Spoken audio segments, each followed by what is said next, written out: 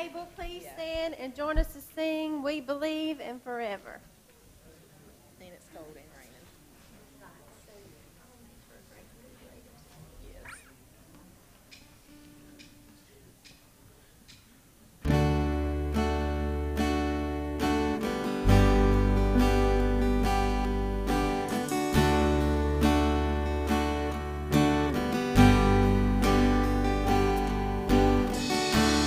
In this time of desperation,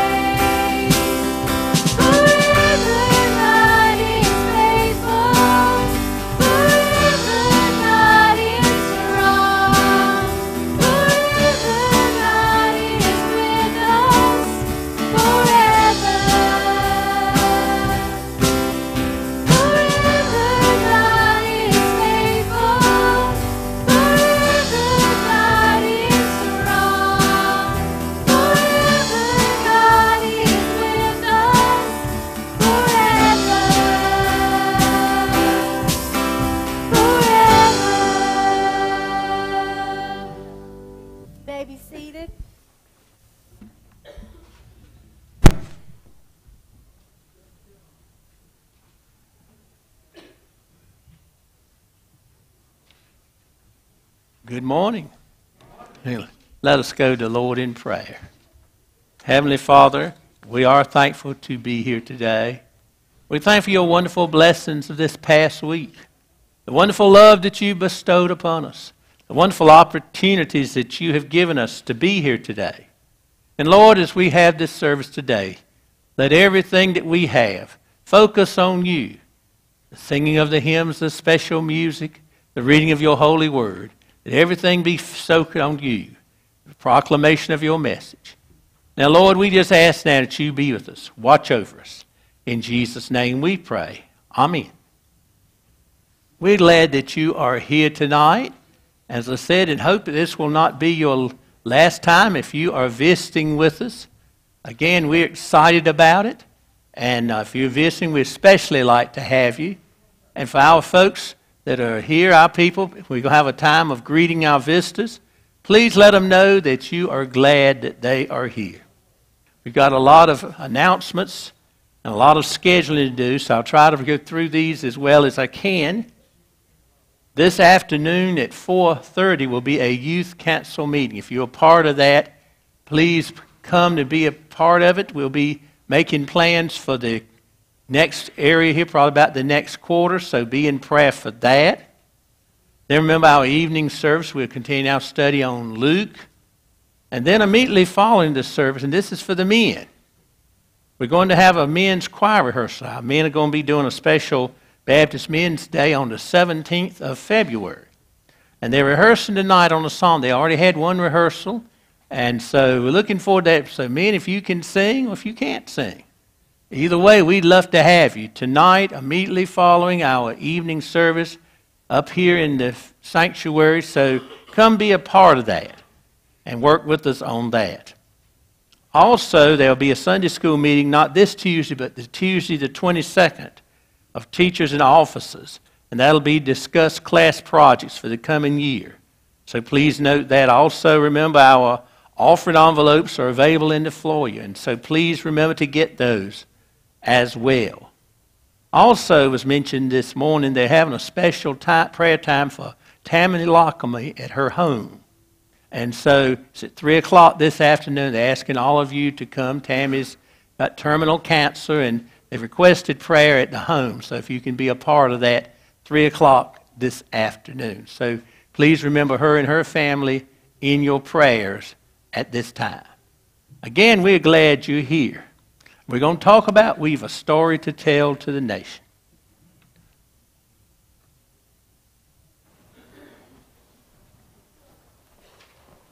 Let us stand and sing hymn number 586.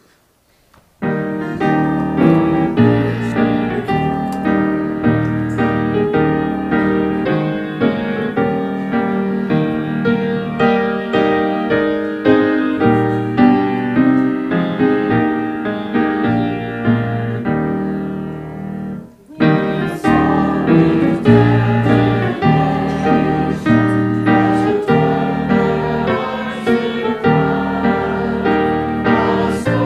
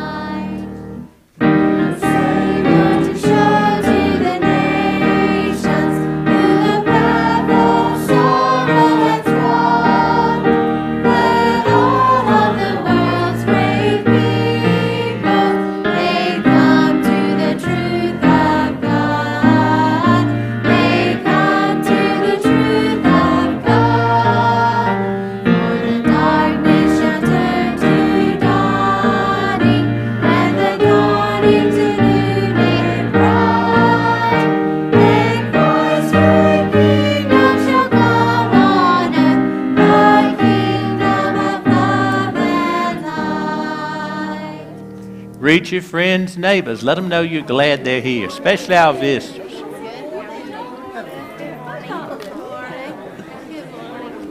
How's everybody? How's everybody doing? Yeah, we got you. They're at the other end right now. Okay, everybody, come on.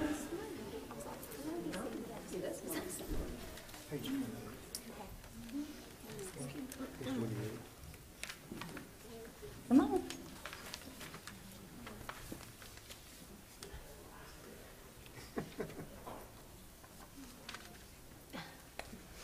My goodness, it's good to see you. You got something new at your house, don't you? What have you got? A baby. Are you like that little baby? Uh-huh. Okay, this morning we're going to talk about Cuba. Let's see if we can find it on our globe. This is where Chelsea's going to go. She is going to go, and she's going to go be a missionary over there for a week, and it's right here. You see that yellow spot right there? Now, we're up here in this little pink spot, but it's still a long ways from us. And this country is not a Christian country like ours is. So we have to remember that. So as she goes over there, we want to pray for her that she's safe and that she's able to spread the word of God and she's able to come back home, don't we? So this morning we're taking a love offering after preaching this morning for her, okay? So let's have our prayer, okay? Dear Lord, thank you for the day that you've given us. Dear Lord, we ask that you bless this offering and help Chelsea as she goes over there and she witnesses for you, dear Lord. We ask that you keep her safe, and we ask that you get her returned safe back home, dear Lord. Dear Lord, we ask you to be with Pastor Strickland this morning. He delivers our message, and he will tell us something that we can go back and tell someone else today. And dear Lord, we ask that you forgive us all of our many sins. In Christ's name we pray, amen. Okay. All right. As Cindy mentioned, we will be taking a love offering at the end of services. But Chesley Brewington will be going to Cuba, so be in prayer for her, and especially be in prayer for this country as well.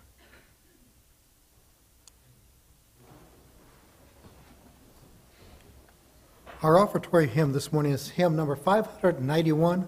Let us stand, please.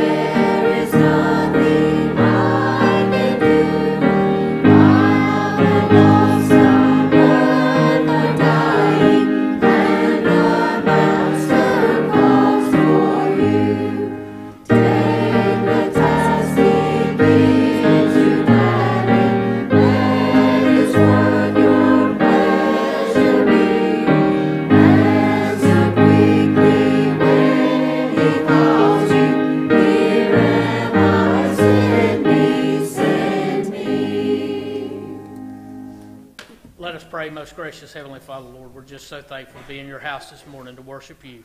We ask that you bless the pastor this morning as the message he has for us, Lord. Now as we accept these tithes and offerings, I pray that you will bless the gifts that we're about to receive for the ongoing of your kingdom. In your name we do pray and ask. Amen.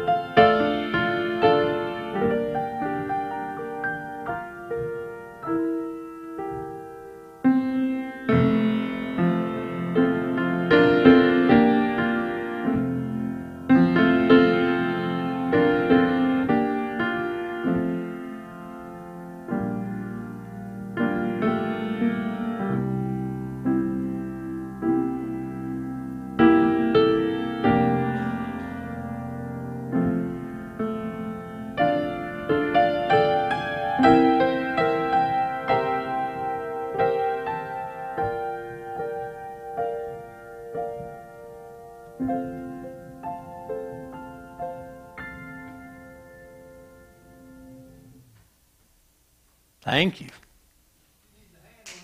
Yes, she does. Thank you, Ann, for that beautiful music. I'm glad you spoke, Boogie. You know, today is Boogie's birthday. Let's just wish him a happy birthday today. And Boogie, you're 58, aren't you? 59, okay. And so we just wish you a very happy birthday. And believe and granddaughter Brittany, I believe, has got a birthday the next day. And mine's on Tuesday.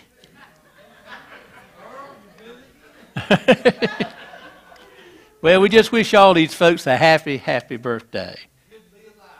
Praise the Lord. Preacher Oliver Green said, I'm glad to be here. And I think we all are just glad to be here. At this time, Connor Pope is going to have our scripture and prayer. Come on down, Connor.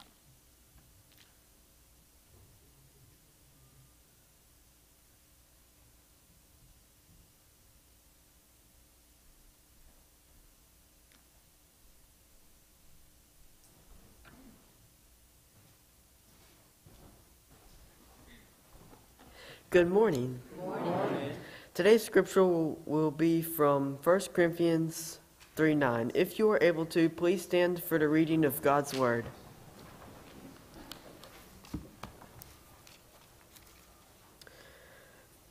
First Corinthians 3:9 says, "For we are God's fellow workers. You are God's field.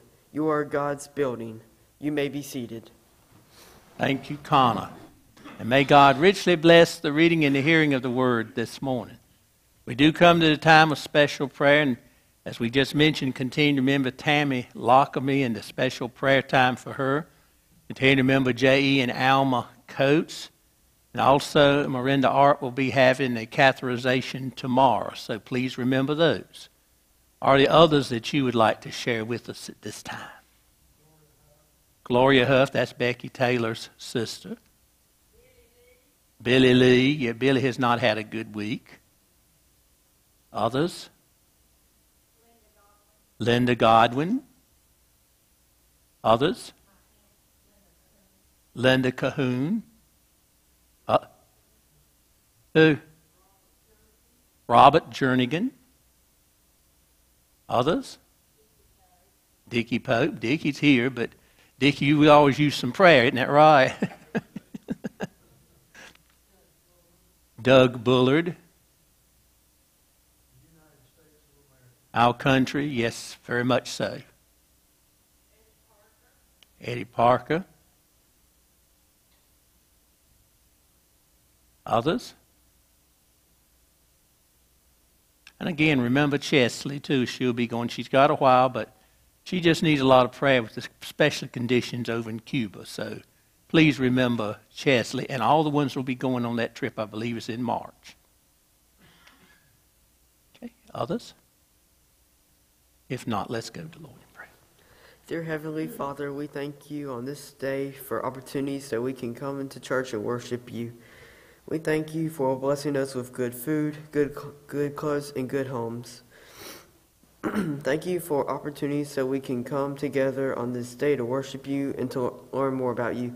Be with everyone that is going through hard times and be with everyone that's in the hospital. We are sinners that need to go to hell, but since that you sent your Son, we can repent, and we thank you for all you have done for us. In your precious name we pray, amen. Amen.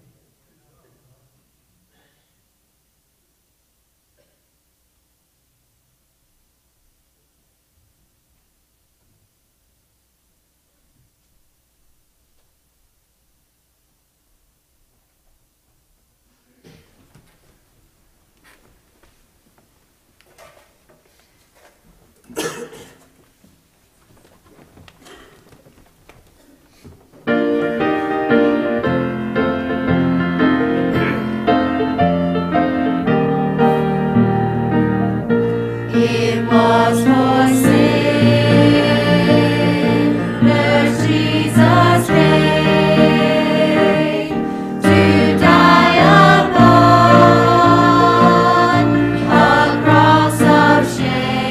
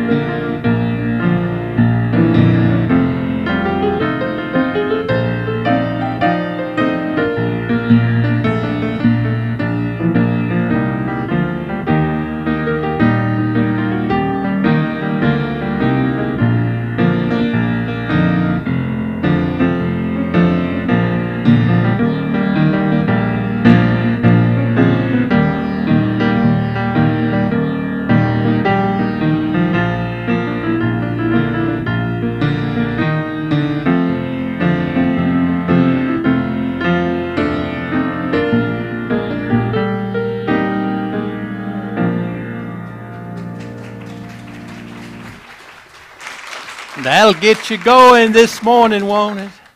Thank you, choir. Thank you, Ann. I like to hear you tickle the ivories like that. She was talking about her arthritis a little earlier this morning.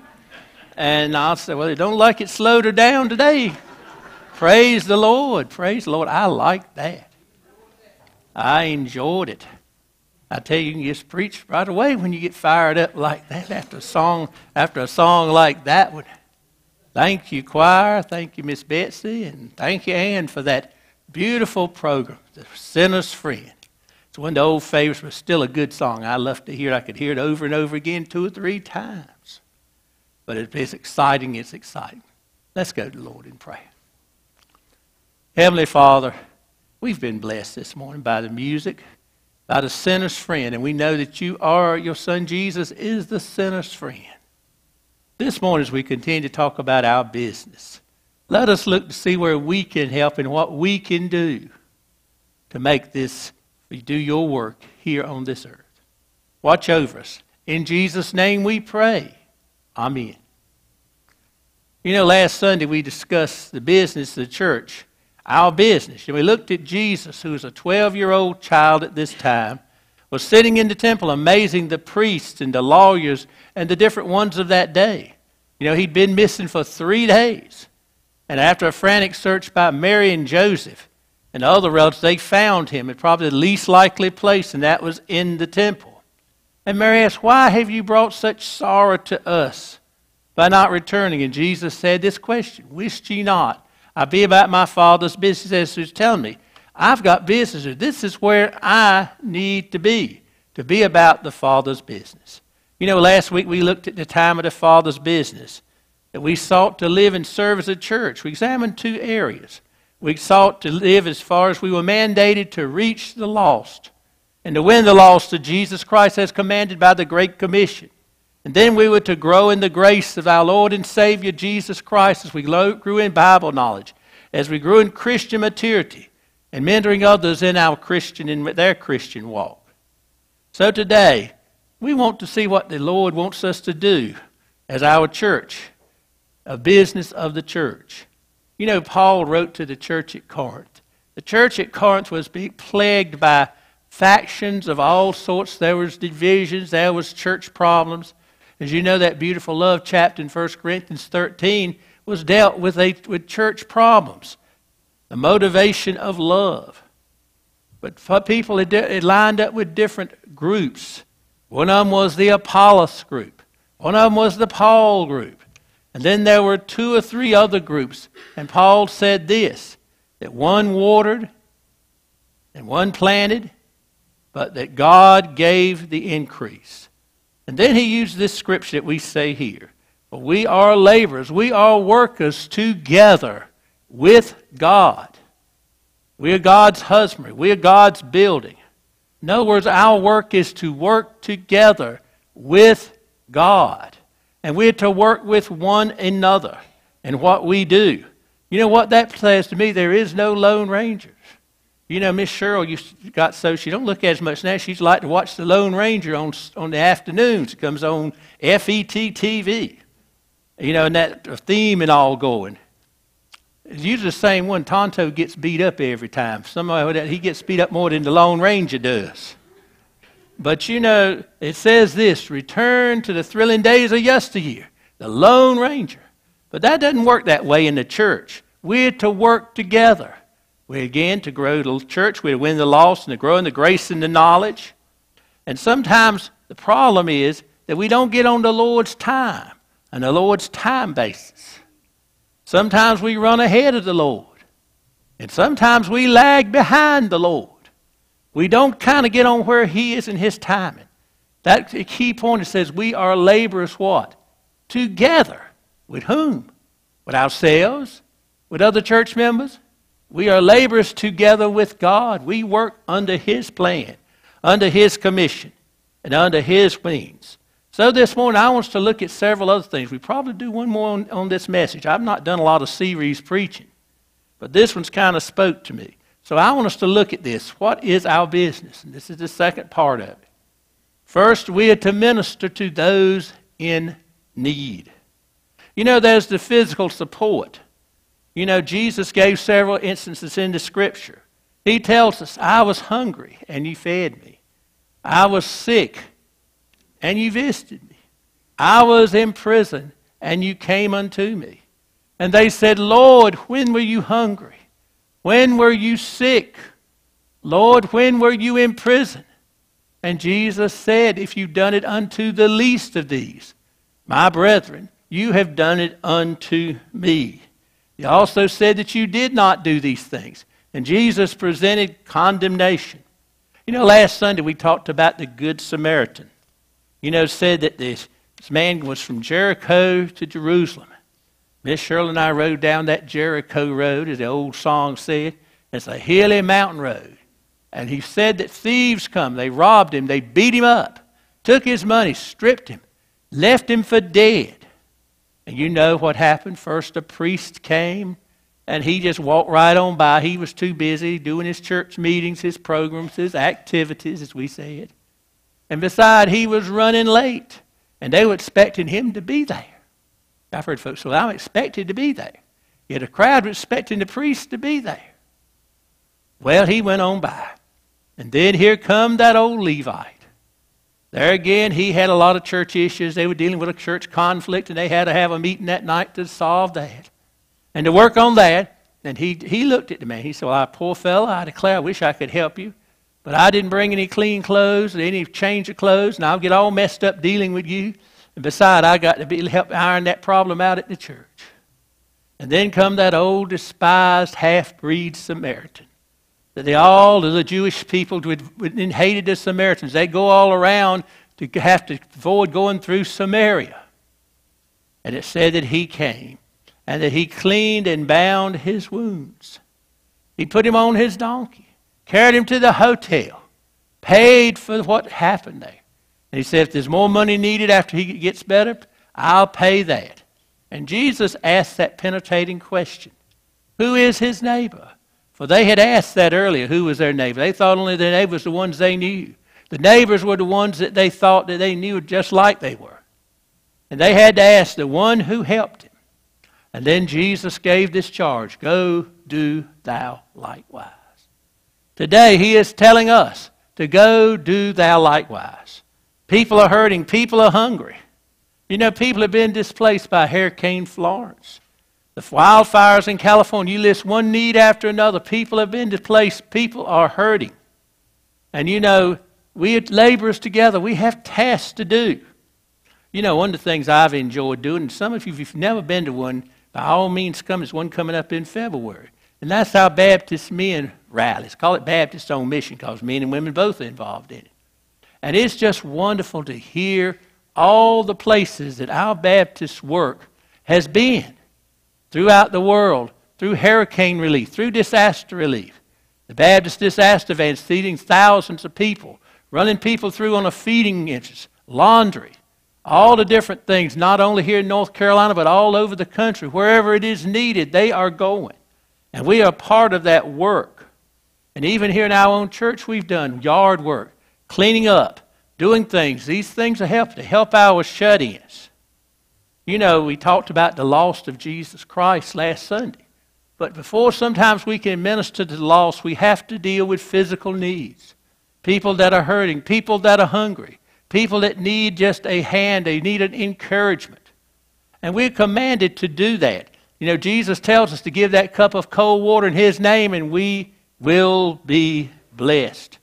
Yes, we do it through financially. We've given our Baptist children some. Through mission trips as we're getting ready to help Chesley out with it. Through our North Carolina missions, our local benevolence, the Beatitude House. Through the Samaritan's Purse. You know, you may not be able to go on a mission trip, but you can give and you can pray for this. You know, one thing I've been glad about this church, and I think one reason the Lord has blessed this church through the years, is that it is a mission-minded church. And as long as we are a mission-minded church, meaning that we believe in going out beyond the doors and the walls of this church to reach the lost, to feed the hungry, to help the poor, to help the impoverished, to help those in need, that the Lord will continue to bless us. You know, we sung good old missionary hymns. Some of you ladies might have thought you were back in a missionary meeting this morning as we sung, "We a story to tell to the nation, and hark the voice of Jesus calling." So today, you know, Paul heard the Macedonian cry, "Come over to Macedonia. Come over to help us today." We have the cry of people coming, "Help us. Help us." And you know, he calls us to come in our Jerusalem, which is this area we have right here. Our Judea, which is probably our state, our region. Our Samaria, throughout our country, and to the uttermost parts of the world. And I've seen us do that, and I pray that we'll continue to have a mission mind, because this, again, is a biblical mandate. And it's part of the business that we do as laborers together with God. That old hymn you just sung says, "Hark the voice of Jesus calling. Who will go and work today? Fields are white and harvest waiting. Who will bear the sheaves away? Loud and long the Master calleth. Rich rewards he offers free. Who will gladly answer, saying, Here am I, send me, send me." Our prayer is that we'll be willing to go, we'll be willing to pray, we'll be willing to do. And let that be about the business. But you know, we also to help others as well through moral support. You know, there are many people that are hurting. In other words, we can give monetarily, we can do things, but we also need to let them care, know they care. The old song says, "Does Jesus care?" Oh, yes, he cares. I know he cares. His heart is touched with thy grief. When the days are weary, the long nights dreary, I know my Savior cares. But also, we need to show that we care as well. We hear so much this bombarded in the news media lately that we sometimes grow indifferent to all the needs and the hurting of people around us.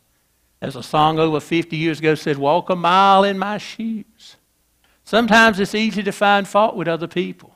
Sometimes it's easy to judge people. But we need to show that we care. You know, if they're families, and show people care. You don't need to know all the details, but show people that you care if they're hurting. If a person's lost their job, help them financially, but also help them morally as well, and encourage them. If a person has health issues, encourage them, pray for them. You know, Jesus had compassion. He had compassion on the lost. He had compassion on those that were sick and healing the sick. You know, the sharpest criticism that Jesus gave was to the organized religion, the so-called religious leaders of that day, who were so cold and hard and callous. They were more interested in all their procedures. They were more interested in their rituals and sacrifice than they were helping in need. You know, the Old Testament says to obey is better than sacrifice. In other words, to obey the Lord. As we said last week, we can have our meetings, our programs, and yes, these are necessary. I'm not knocking that. But on the other hand, we need to realize that we have a mandate to go and to help others. And we need a word of encouragement.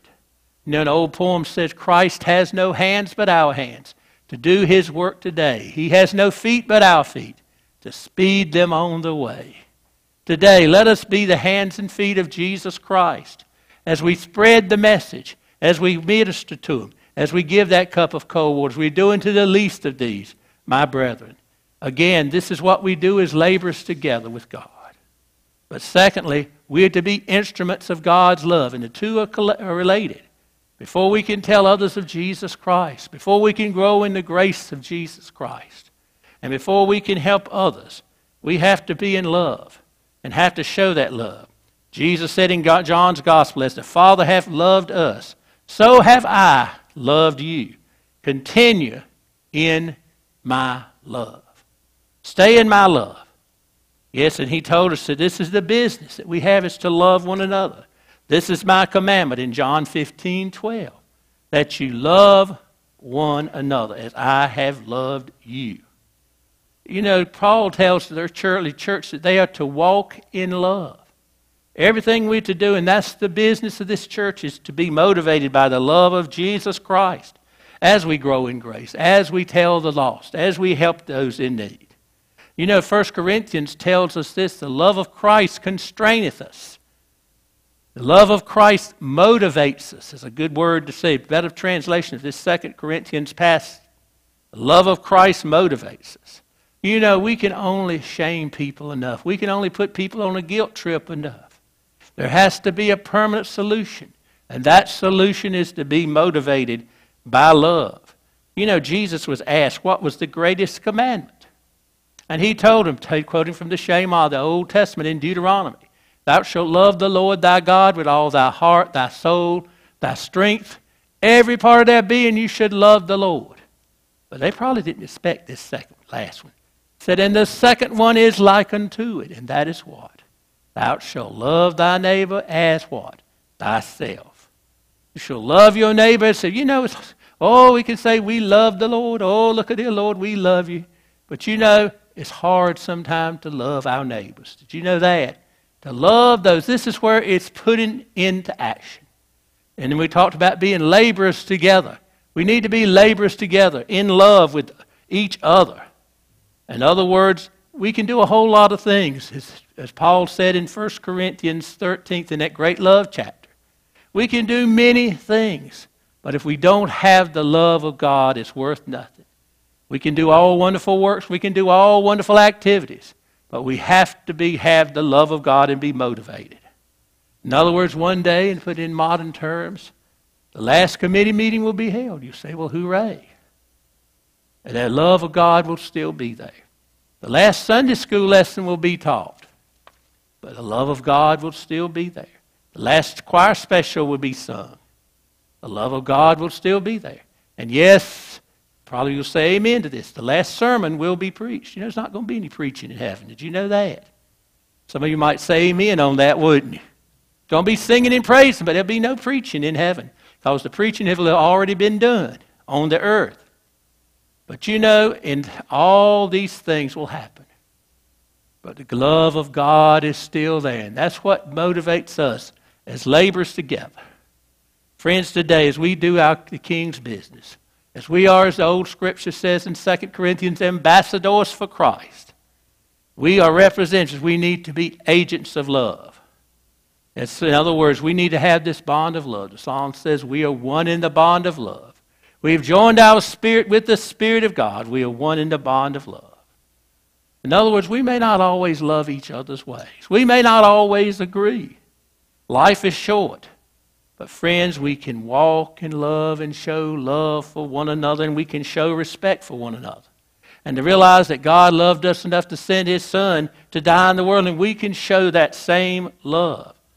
As we go into a building program, let us love. As we go into a new year, let us love.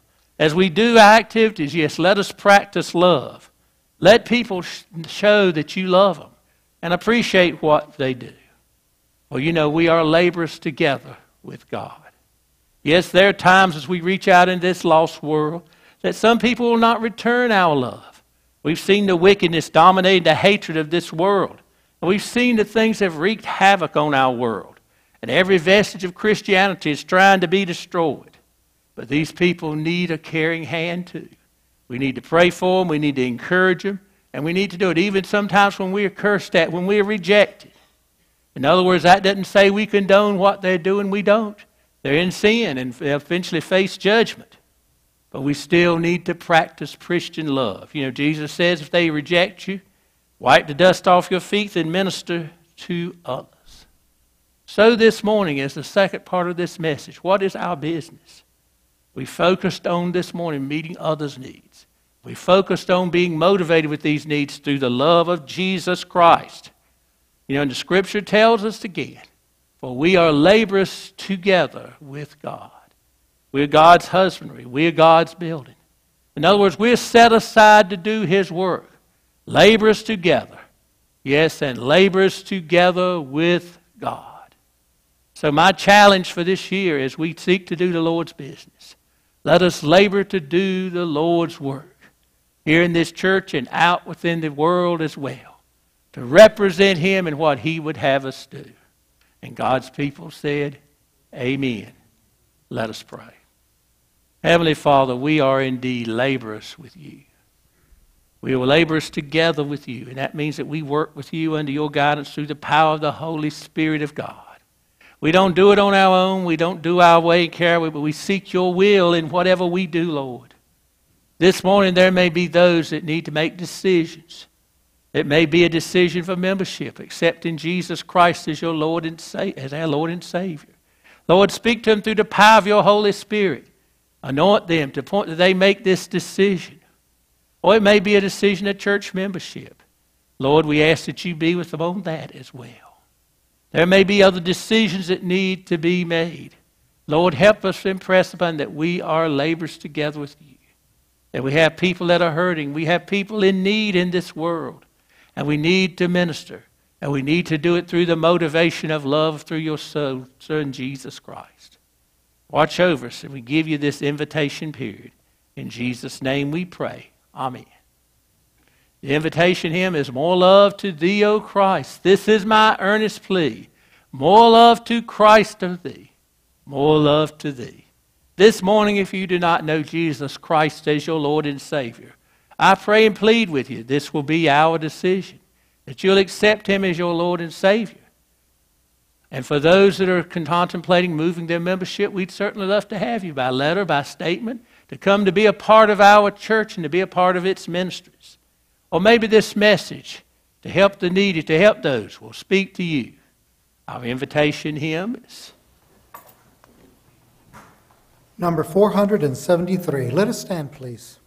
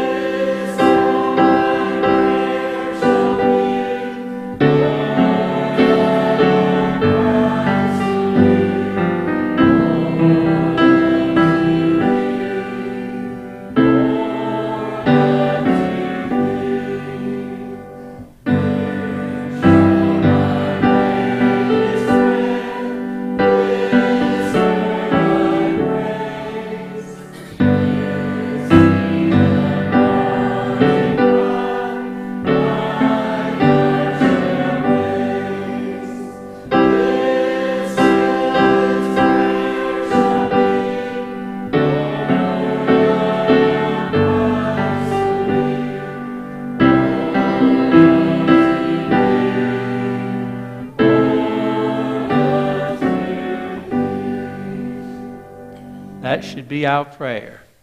This shall my prayer, this prayer shall be. More love to Thee. More love to Thee. I'm going to ask our ushers to get in place, and we'll be receiving off of someone at this door, at that door, and it'll be towards Chesley Brewington and her trip to Cuba.